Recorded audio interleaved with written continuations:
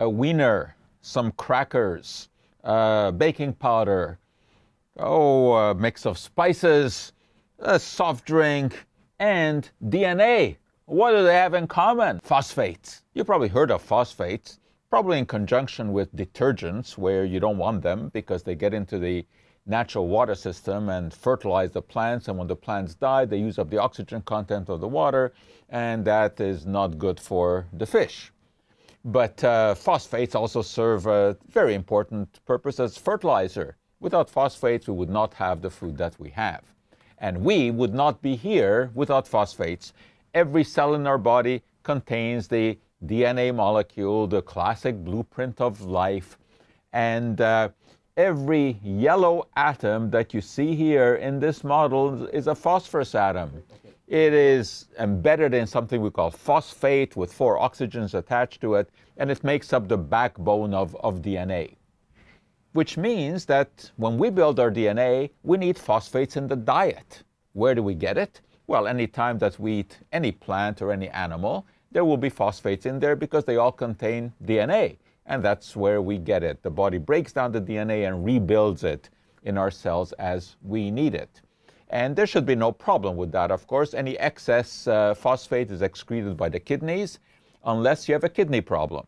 And people who do have kidney problems have to very, very carefully watch their phosphate intake because their kidneys aren't filtering it out.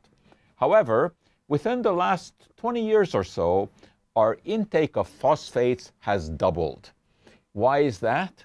Well, mostly because of its use as food additives.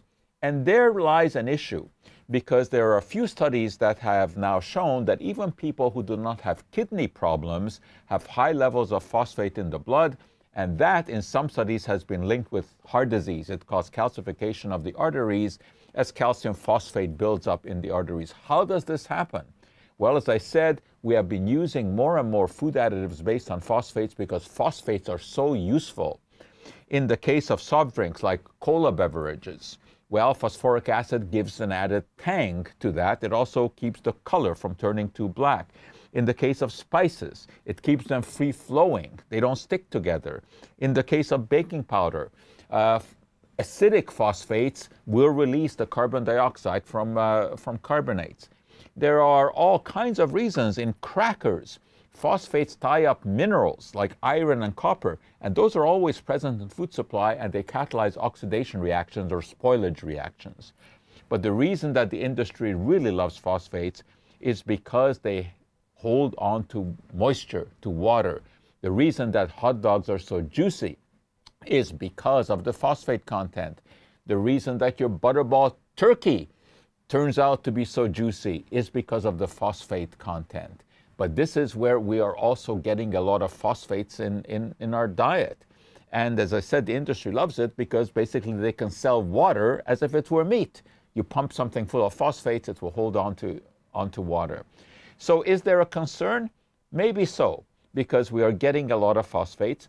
But if we avoid foods that contain a lot of additives, we are automatically going to avoid phosphates. So that's another argument for eating more natural foods other than processed foods. And one last little idea here. When you fry your bacon, you will notice that it shrinks. Well, that's because all of the moisture that was being held in by the phosphates now, of course, evaporates. And you can see from the size difference of the bacon strip before and after frying why the industry loves those phosphates. But we should be wary of eating too many processed foods because, as I said, even people who do not have kidney problems may have high levels of phosphate in their blood. So get out there, cook from fresh fruits, fresh vegetables, and limit your intake of processed foods for many other reasons other than they contain phosphates.